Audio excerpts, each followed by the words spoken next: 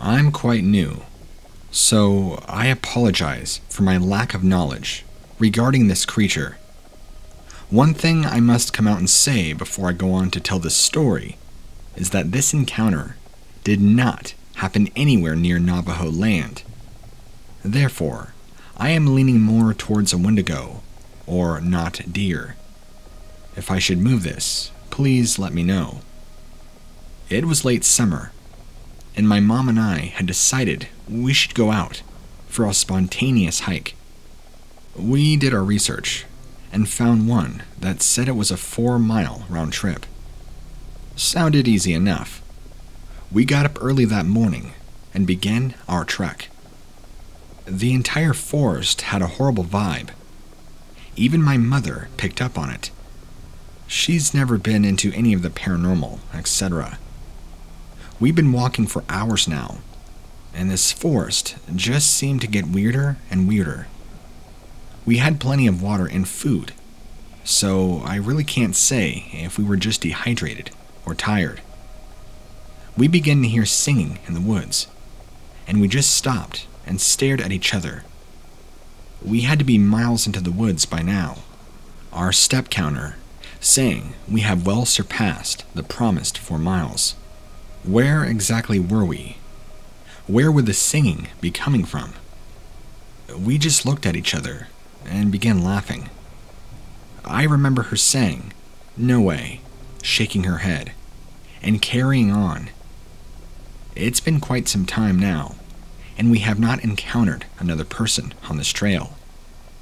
Suddenly, this man walking really fast surpasses us and rounds a bend behind a rocky hill so we cannot see him anymore.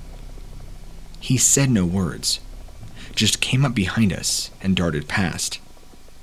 Again, me and my mother laughed and envied his athleticism, until we rounded the bend ourselves to find that he is completely gone. Out of sight.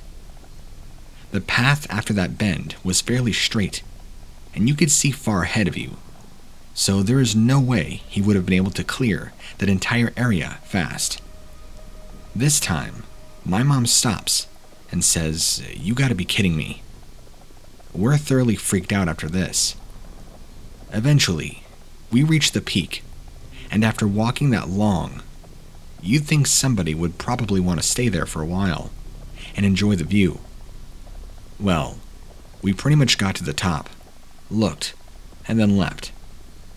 We never discussed it, but I could tell we were both uncomfortable and just wanted to get out of here.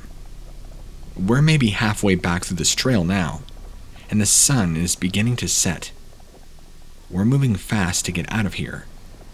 Our step counter said that we had hiked 10 miles compared to the 4.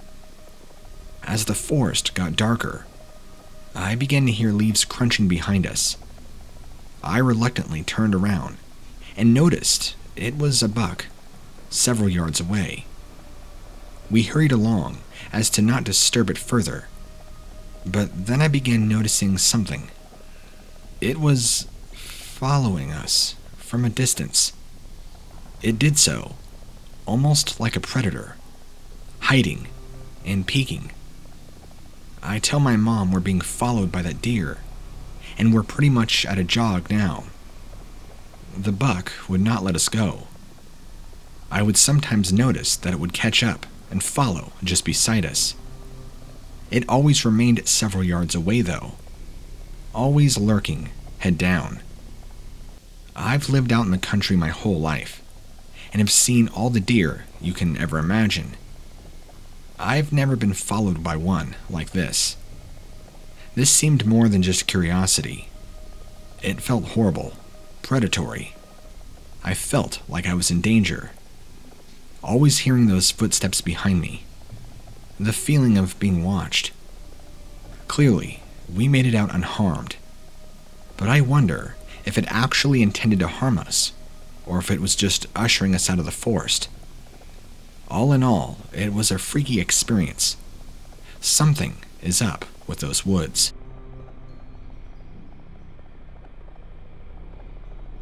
Last year, I was living in a small mountain town in central southern Colorado, in the Rio Grande National Forest, a super small town. Ute natives were tragically killed in the entire area of the town. I don't usually get creepy vibes when I'm there, but it's definitely weird in many ways. I was in my car at 2 a.m. with a friend.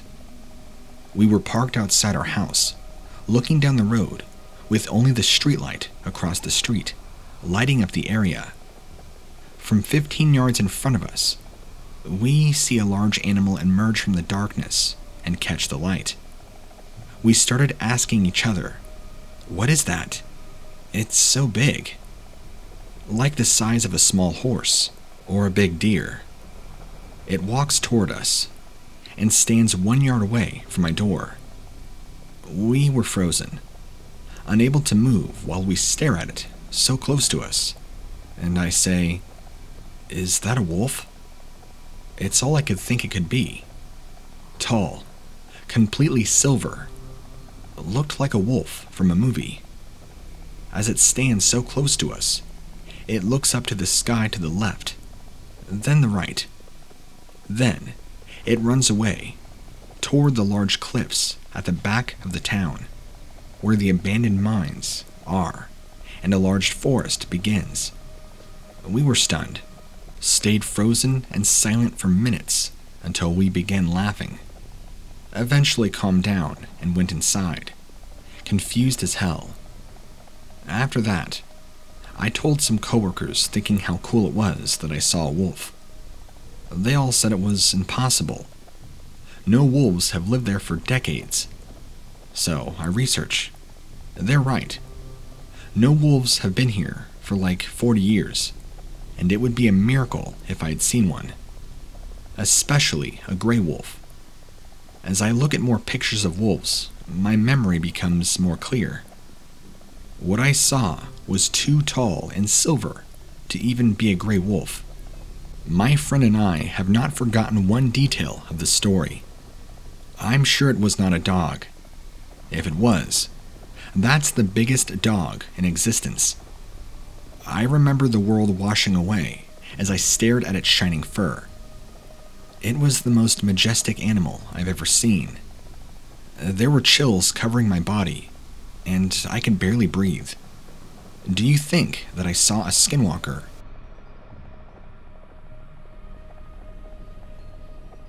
I'm not sure how to begin this. This didn't just affect me, but my family in different ways, and it continued to mess with me for years after we moved from the house where it all started. I'm trying to take something that did many things over several years and just trim it down to details that seem important. I'm sorry if this reads weird or awkward. My grandmother was supposed to have traced her side of the family all the way back to an unregistered family of natives that escaped the Trail of Tears, and after telling a person this strange thing that I normally kept secret, they suggested that it might be a skinwalker. But I don't know. I know there are a lot of family strife in that house, where the haunting started, that bubbled up to the surface. A spirit there liked to scare me by calling my name, slamming doors, giving me strange nightmares, and even mimicking the voices of family to other members. The first time I can think of it appearing is when we were coming back from a road trip at night. Dad was driving, and he hits the brakes hard and swerves because he'd seen a wolf with no eyes stepping out into our lane and look at our oncoming car. Because everybody else was asleep, he was the only one to see it, and there was nobody around to suggest that anything had physically been there. The second time I think it showed itself was many years after. We had long moved from the house that this all started in. I was home alone at night, messaging a friend, and I seen a huge figure walking up the road. I was frozen in fear as it approached, and eventually passed by the house we were living in, and what I remember was something with a strange skull, kinda like that of a monkey skull, as a head or covering its head, and the rest completely hidden behind a cloak of some sort, of dark-colored fur. It hasn't been around for a bit now, but while it was around, or possibly pursuing me, it had caused a lot of hardship for me and my family. I remember that if I talked or thought about it too much, I would draw its attention back to me when it seemed like it had left, and I would have let my guard down. Whatever it is always made me feel terrified and unsafe.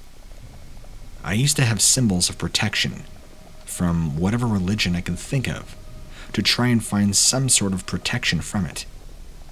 I'm not sure what this entity is, but this is not a story I share much, as I know how it sounds, and I don't want to go through the normal ridicule and dismissive comments. So, this was when I was a lot younger, and I lived in Texas, probably around 9 years old. You know how when you're younger, you just don't remember as many details, and it all seems kind of dreamlike. And this was like that, except I'm almost 100% sure it's not a dream, based on how clearly I can visualize certain aspects of it. I should just get into the story, but if you've had similar encounters, please tell me. Anyway, I love animals. Like, I just love watching nature documentaries about them and studying them. And when I lived in Texas, we had a farmer's pasture at the back of my house, separated by a rusty cattle fence that was around 6 to 7 feet tall, based on the fact that we had to climb a fair way to get over it when we accidentally lost balls on the other side of the fence. The cows would sometimes come within looking distance of the back of my house. The farmer's pasture was huge, since we were in a semi-rural area, and that day, I could see them in the distance, so I went out to watch them and trying to lure them over to me. I had been gazing intently at them for I don't know how long, when I looked to my right and saw a huge buck next to me. It couldn't have been more than a foot from me at most, but I never heard it come up beside me, nor do I know why it would have done so, seeing as deer are very easily spooked at the slightest movement. Anyway, at the same time as I saw it, it saw me. We locked eyes, and that's what I remember best, was that its eyes were oddly intelligent and humanish, and it seemed benevolent. We stared at each other for at most 30 seconds before it was gone over the cattle fence with a metallic clang. I can only assume that its back hooves struck the fence on the way over, because I remember the clanging noise and it rattling like a metal fence if you kicked it.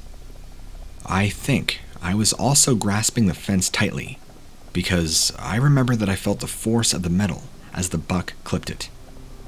I looked out to the field to follow where it had gone, and saw another big deer, a doe, I think, bound into the smallish thicket that was probably 200 to 300 feet away from the fence. After they both disappeared into the thicket, I could not catch sight of them anymore, and I ran in to tell my mom what I had seen. I told her that it clipped the fence on the way over, and I remember her saying that it was probably a yearling. That ends my encounter, but there's some weird things about it, more than the already weird premise that I wanted to point out.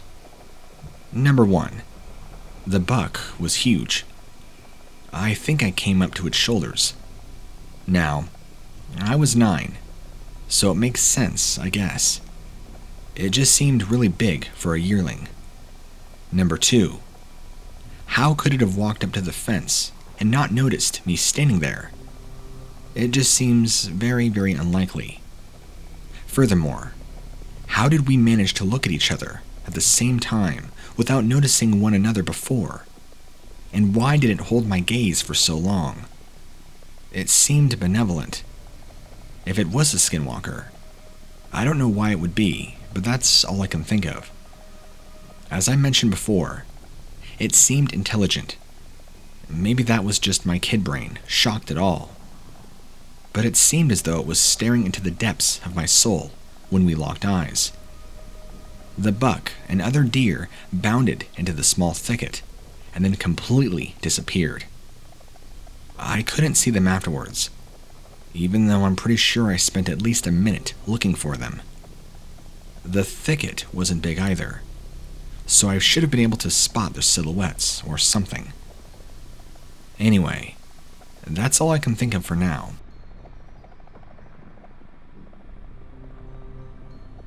Me and my friend were driving down the road. He and I were just driving at like 11 at night. We were coming home from a friend's house, and we were just listening to music really loud. Firstly, the radio started going off. It then played I Stand Alone by Godsmack, which we don't have downloaded on his phone. My friend Calvin said, "Did you change the song?"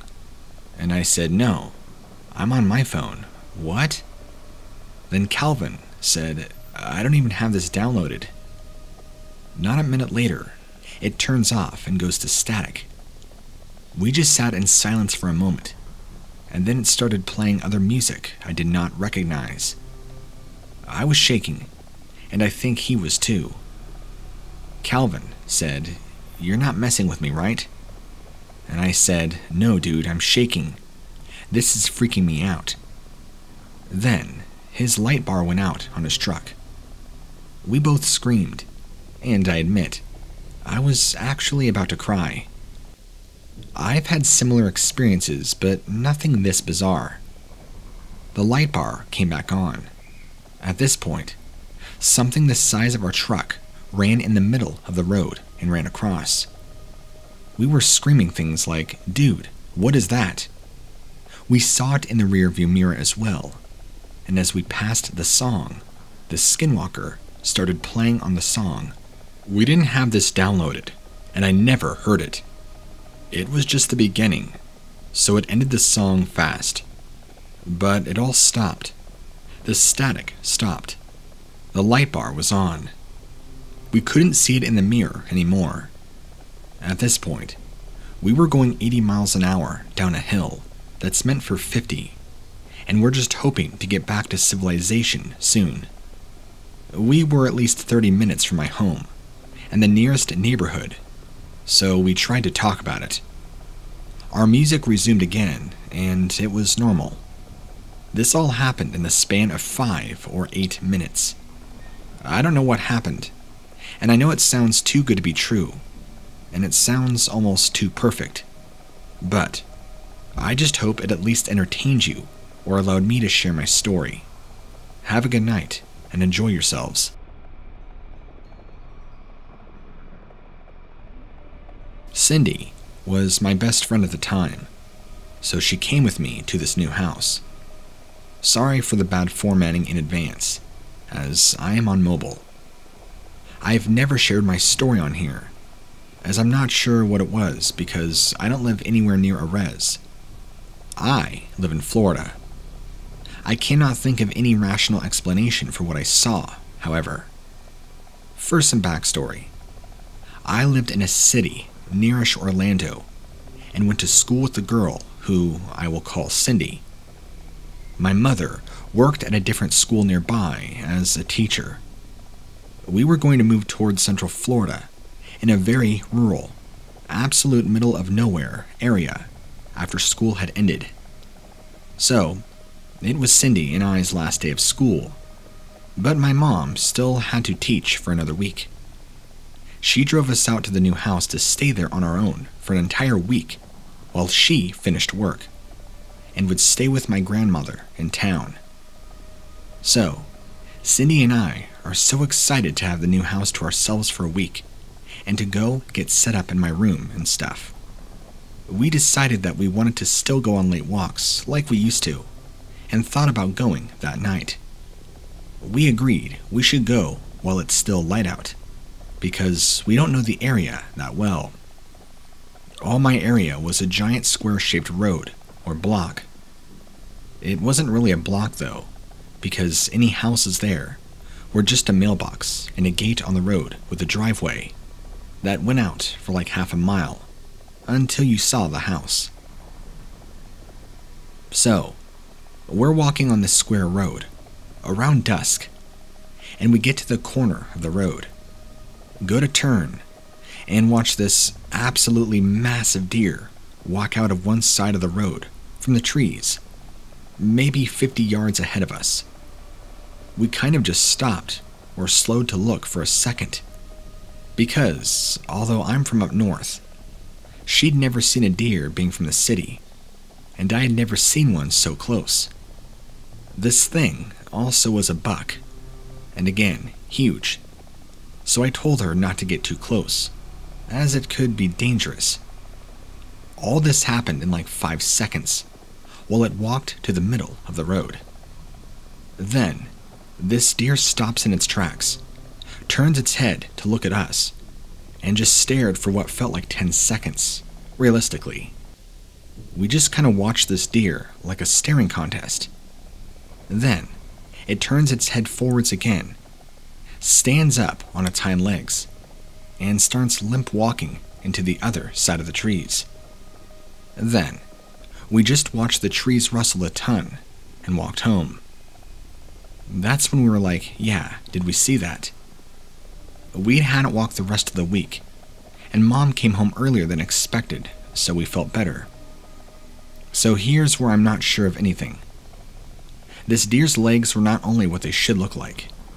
A deer's legs are opposite of ours, or a dog's. When they stand on all fours, their back knees pointed behind them instead of in front. This deer's legs did not point behind them.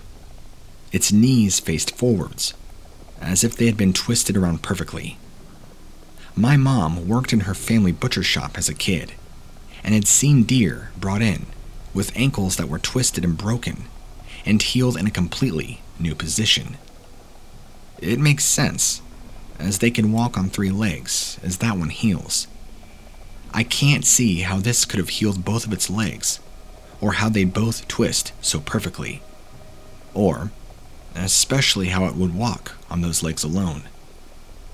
I think the fact that its legs were backwards is why it somewhat limped forwards, although it clearly didn't have any broken or twisted bones. It did not appear to be in pain. It had antlers. No idea if it had ears or a tail. I hear everybody say it won't have a tail if it's a skinwalker. I had no idea what skinwalkers or any cryptids were at this point. All I paid attention to was its size, which had to be at least 8 feet tall, standing with a slight hunch, and its legs. I remember we mentioned it smelt like a rotten egg. I don't recall a coppery scent. It could just have been sulfur, but I'm not sure. Despite looking this thing right in the eyes, it was too far away to even see them. And my horrible vision, of course. So I can't tell you what those looked like either. I didn't look for all the telltale signs you look for in a skinwalker, because again, I'd never even heard of them. I have so many questions about this experience. Why didn't it try and attack us? Why was it in the middle of Florida? Why would it almost show us that it walked like that, instead of, I don't know, keeping its cool? If that's not what it is, what did I see? Cindy and I are no longer friends, so I'm not sure if she'd even remember. I think the only reason it stuck with me is when I heard stories about skinwalkers. I felt my heart sink into my stomach and remembered this. I do have a Navajo friend who refuses to speak about this with me, and I fully believe skinwalkers exist if that's not what I saw. I've heard of flesh gates, but I have trouble believing other things because they don't have Navajo ties, which my friend does and clearly believes in. I don't know how much about flesh gates except they're basically skinwalkers without Native American connotations. maybe that's what I saw. Maybe this deer was also just severely deformed. Have you ever seen anything like this? This was about 5 or 6 years ago, by the way. The stories of Navajo medicine men, or shamans having encounters or altercations with skinwalkers, is one not largely outspoken by them much, like a Vatican exorcist. Most modern encounters today are either a host seeking help from the medicine man, either spiritually, holistically, or physically. In most ways, they are like priests. People find comfort in their prayers, blessing and guidance in times they don't understand fully, or seeking just to be enlightened by words, wisdom, or knowledge. They are also like an alternative psychiatrist or therapist, with experience in medicinal remedies, psychological therapy, or physical therapy. From what I was able to piece together from bits and parts of other stories, a group of medicine men, when horses were introduced to Navajos, some with their own abilities being mediums, energy drawers, conduits, some supernatural or natural would investigate claims and rumors around the Navajo Nation, seeking out these skinwalkers, or spiritual and unexplainable phenomenons. Peoples who become host to its strange phenomenons would seek out these medicine men for help, some even traveling hundreds of miles to the southwest. In one such encounter, I've heard from an elder is that when he was a young boy, becoming a man, his grandfather's grandfather would ride around the Navajo Nation and off, sometimes going as far into the Canadian territories to the Northern Territory of Mexico, helping people of all ailments, spiritually and physically, under discretion and some form of payment. He then talked about when they would come across definite proof of demonic hauntings and presences, much like how a church would investigate demonic presences. One encounter he does remember that happened in the heartland regions of the Navajo Nation. An elderly man spent a week herding his livestock to their winter property. When he finally returned home in the day, he found that his wife had not prepared their wagons with their belongings, but, seeing her rifle and horse were gone, she must be getting supplies or went to visit other nearby residents they know in their rural region. Times back in the day for Navajo, they kept busy all day, much like ranchers and farmers. They were always cautious of strangers, and burglarizing and ransacking of property was common, but low. Land tracking was a very common skill before it wasn't. He then noticed nothing was disturbed or out of the ordinary for them, but had a feeling his wife went to a nearby friend's. His gut feeling was right, and seen that his wife was there, but also asked why she left their place with their valuables and wagons unguarded. She told him the following: that one of the goats came back and only stood in one direction, stick in hand, an attempt to snap it out of whatever trance it was in. It screamed and dropped dead. She thought it could be the ailments or termites in its horns, eating away at its brain. She did not want to waste whatever was salvageable. She butchered the goat and hung its wool skin to dry in the sun, putting the still intact headless goat in back of one of the wagons. As she went about, finishing chores to pack the wagon, she heard rattling outside.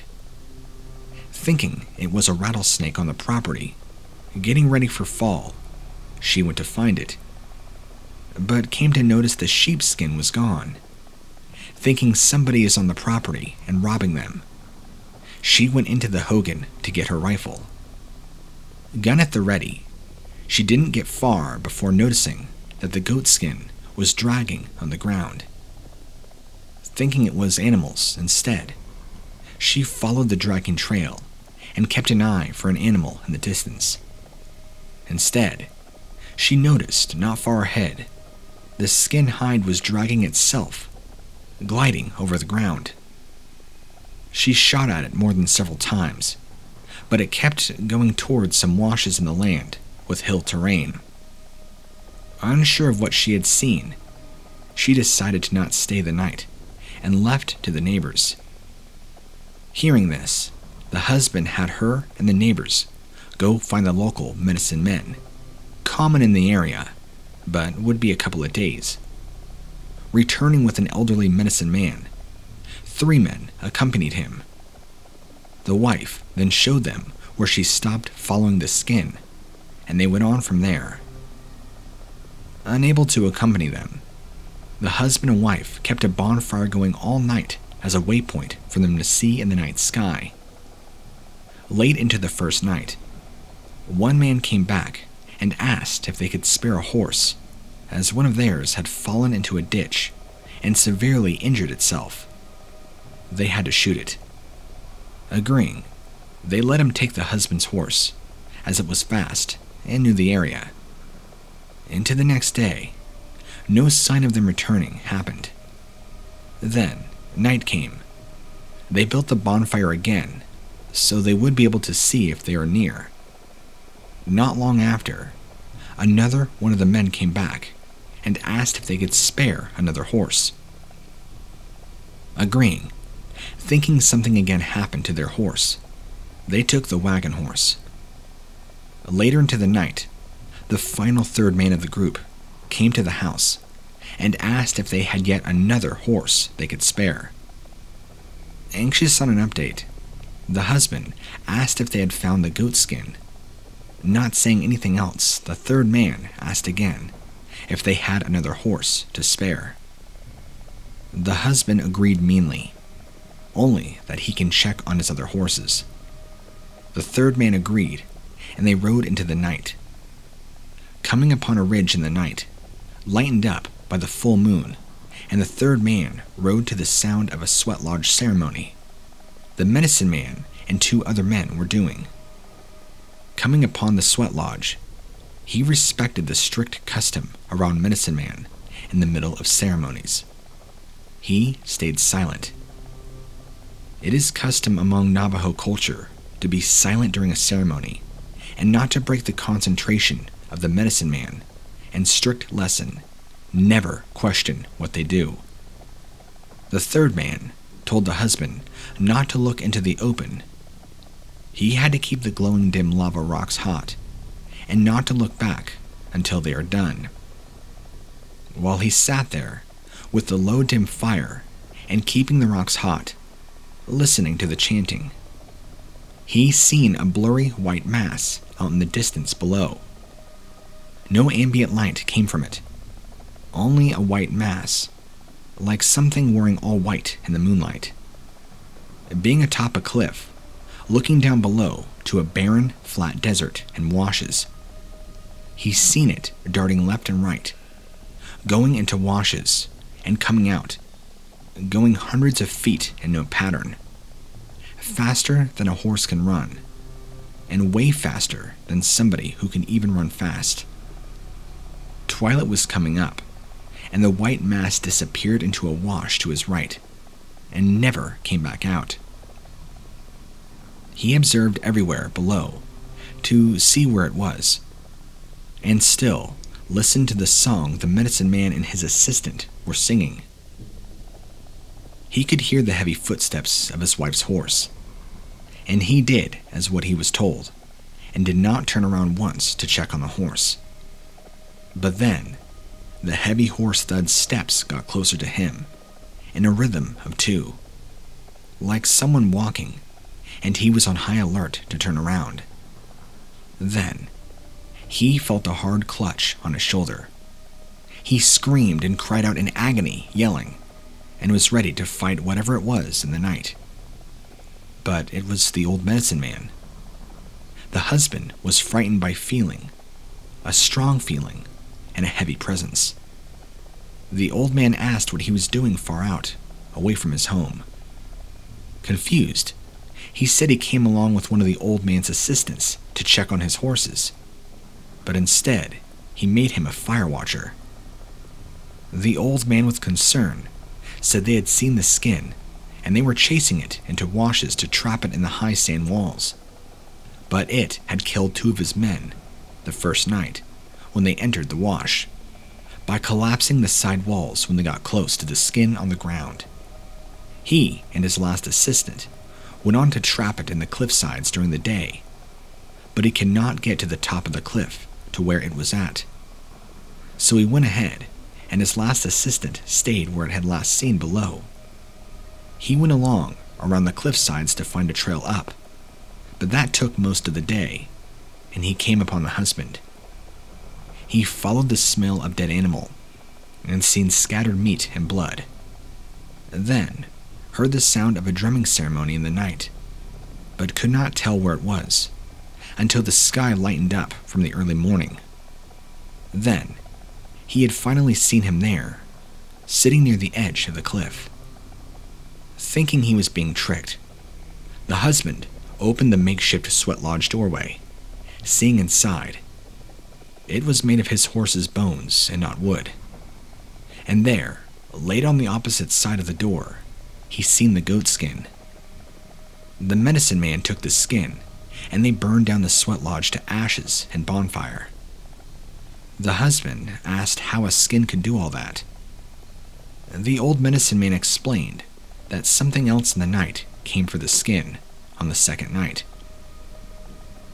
They thought it was him, the husband, coming out to find them, but it wasn't. They rode to the sounds of heavy galloping and dark flashes of something in the moonlight. In the nights, they hunted it like predator animals and tried luring it into washes or caves in the washes by sacrificing one of their horses to collapse in the high sand walls, but no avail. Returning back to the husband's house, the wife told him that where she had put the carcass of the goat, it was gone and no tracks could be seen. When time came to go to their winter property, they never returned back to their original property. Time passed, and the sand dunes and the hogan, with no upkeep, soon fell apart over the years. When it finally collapsed in, it was never rebuilt.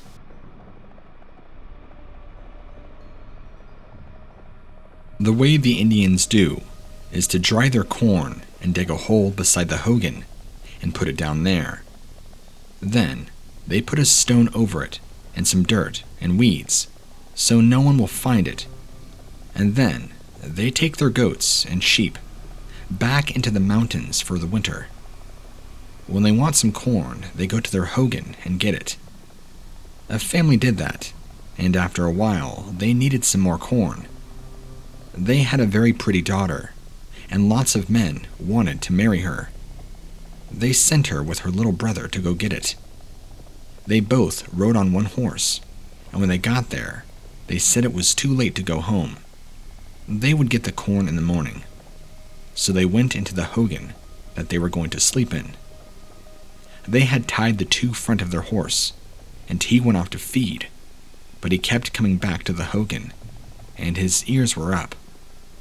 He could see better than they could in the dark, and the girl knew somebody was out there, because in the afternoon, some men had been near there, and one man said, "Now I can get that girl," and all the other men went away. And at night, she saw a dark shadow in the woods. She knew a human wolf was after her, but she did not tell her brother. So she dug a hole under the hogan, and she told her little brother to get into it. If anyone came, he was to crawl outside and ride fast to their family, and she would try to fight as long as she could.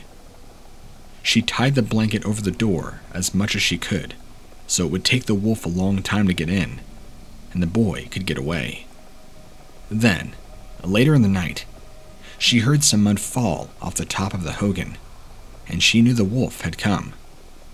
The boy crawled out, and he cut the rope around the horse's feet. He jumped on the horse, and the horse was scared. He didn't want to stay there, and the boy didn't need to whip him or hold the reins. He ran as fast as he could, and the boy held on to his mane. Then the wolf came in, and she fought him as hard as she could. Pretty soon, the boy got home and he told his family, and his father and mother got on their horses, and they rode as fast as they could back to the sister. Her big brother was not at home. He had made a long bow and lots of fine arrows with eagle feathers on them. He could sure shoot. He went out hunting that day and stopped at a hogan for the night. Indians do that when they are away from home.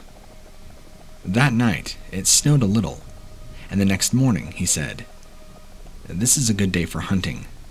I guess I will shoot some rabbits." And it was snowing, and he had some good new moccasins with heavy soles, and he had his feet in burlap sacks to keep them dry. It was snowing, and he was a fine shot. He could hit whatever he wanted to. He saw 2 rabbits, and he took 2 arrows and he shot them. He never missed. He was riding along, and he saw a big track, but the snow had covered it, and he did not know whether it was a horse or a man or some animal. So he blew the snow out of the track, and then he knew it was a human wolf, and there was blood too. So he followed that track. He followed it all day, and toward evening he came to the edge of a mesa, and he crawled slowly to the edge, and he had 1 arrow in his bow and 2 in his mouth. At the edge, he came to the last track made by that human wolf, and there was no way to get down that cliff. So he circled around, and he found just 1 narrow path going down. He went along and saw a big stone lying against a cliff, and he knew that was where the human wolf was. He pulled back the stone and went into the cave, and saw nothing, and pretty soon he came back to a black curtain. He pulled that back and he went in. There was a narrow passage, and he went along for a half-mile. Then he came to another black curtain. In a half-mile he came to another. Then he came to a 4th one. He pulled that back and found himself in a big room, which was round like a hogan, and he saw lots of men and women sitting around. They were the ones he had seen at dances or ceremonies and around the hogans. He saw skeletons and bones and jewelry and lots of things around the walls. He thought, now they will kill me. There was a small room at the left, and he went in there and he hoped they wouldn't see him. There was a big fat man, and he was chief, and he was singing. And all these people, even girls and boys, were learning how to be human wolves. The fat man said, "There's an old lady who has died about 200 miles from here, and I want 2 men to go there, dig her up, and take her jewelry." So 2 men came in front of him and sang over them, and he said to be careful. They took their skins and went out. Then the people said, "There is a boy in here, and he does not belong to us." So they brought him out, and they put him in the middle, and they wanted to kill him. He was thinking how he could get out of there. He wanted to get their eagle feathers because that was the main thing to all this, and then everything would go wrong with them, and they would have to stop. But they were all around him, and they were watching him. And up on the wall ahead of him was a girl's head, and he kept looking at it. But he didn't know it was his sister. Then the man said, "Do you want to be a human wolf?" He didn't want to, but the man said, "You can study to be a wolf, or we will kill you." So he agreed. And all the time he was thinking how he could get out of there. On each side of the door, they had a big dog, so if he ran out, they would make noise and stop him. Then, they passed some meat. He didn't want it because he knew it was human meat, but he did not know it was his sister's. He thought he had better take some, So he took a piece, put it near his mouth, and then he put it down inside his shirt. He thought, when I go out, I will give a piece to those dogs, and they won't make noise. Soon, the man fell asleep, and the boy pretended he was asleep. He snored, yet all the time he was looking around. His eyes were almost shut. Then, after a while, all of them were asleep because they knew the dogs would make a noise if he tried to go out. Then he got up and took his bow and arrows, which they had taken away from him. He took a bunch of the eagle feathers. He took a step toward the door, then another, and then one dog began to growl. Then he took the meat out of his shirt and broke it into 2 pieces, and gave a piece of the meat to the dog. They were hungry, and they wanted that meat. Then he ran through the curtain as fast as he could. They had put wood and stones behind the curtains, so he would have a hard time. But he got through, 3 of them, all right. And then he heard a lot of noise among those people. He sure had a hard time getting through that last curtain, and he had to push big logs and stones away. And then he ran as fast as he could.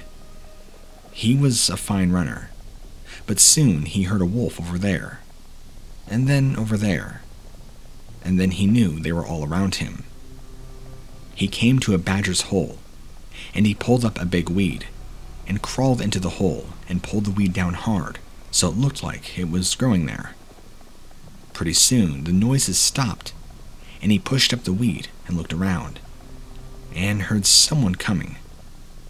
He went down again, and the fat man came running, and he ran right over the hole. He heard him say, "I wish we had killed him like I told him to." After a while, the boy came out and ran home, and when he got there, the sole of his moccasin was worn out, and his foot sore. In 1 or 2 nights, there was a war dance near, and his family went over there. But he didn't because his foot was sore. But later, he took his bow and his arrows like a cane, and he thought he would walk over there.